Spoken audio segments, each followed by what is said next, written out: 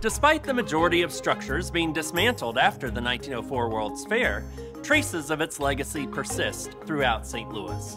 From iconic landmarks in Forest Park to notable structures on the campus of Washington University, remnants can even be found in homes across the region. Public historian Adam Kloppe highlights the far-reaching impact of the fair.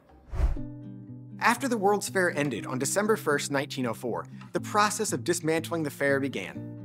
Most of the fair's 1,500 structures were designed to be temporary, and in the months after the fair's closure, a wrecking company was brought in to tear down everything from the grand palaces to the attractions on the pike. After they were done, the fair was gone. When St. Louisans today look back at photographs of the fair, it can be hard to place exactly where those images were taken. It seems like some other place, like something out of a dream. However, you can still find the World's Fair in St. Louis if you know where to look. The first place to go if you're looking for the fair would be Forest Park. Within the park itself, you can find two structures that haven't moved since the fair. The first is the St. Louis Art Museum. It served as the Palace of Fine Art at the fair, and was the only palace that was meant to be a permanent structure. The other building that remains in the park is the flight cage at the zoo. Originally erected by the Smithsonian, the flight cage was meant to be dismantled after the fair and rebuilt elsewhere. But St. Louisans liked the flight cage so much that they purchased it and then built a world-class zoo around it. In addition to this, several of the older structures on the campus of Washington University, like Brookings Hall, were used as a part of the fair. As the fair was being planned and built, Washington University was in the process of moving from downtown St. Louis to what is today known as the Danforth campus. In order to help pay for the construction of this new campus, the original buildings were leased to the fair.